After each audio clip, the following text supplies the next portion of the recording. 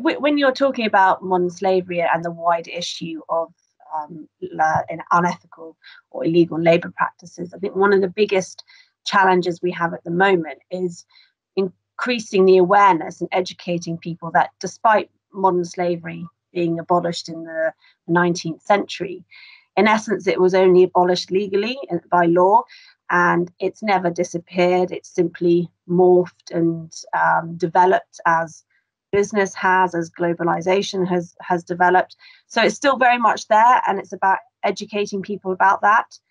I think there are actually more people enslaved today than there were at the height of the transatlantic slave trade. So it's still very much a problem and an issue that we need to address. So when engaging with the supply chain, often the first point of call is actually, increasing that awareness and making sure they understand it is very much a problem in the world, and in particular in our industry, unfortunately. So that's often the first step. But the supply chain generally, in terms of our supply chain partners, our tier ones, are very receptive, and it's about collaboration, and it's not a Sir Robert McAlpine problem. It's not one of our subcontractors' problem.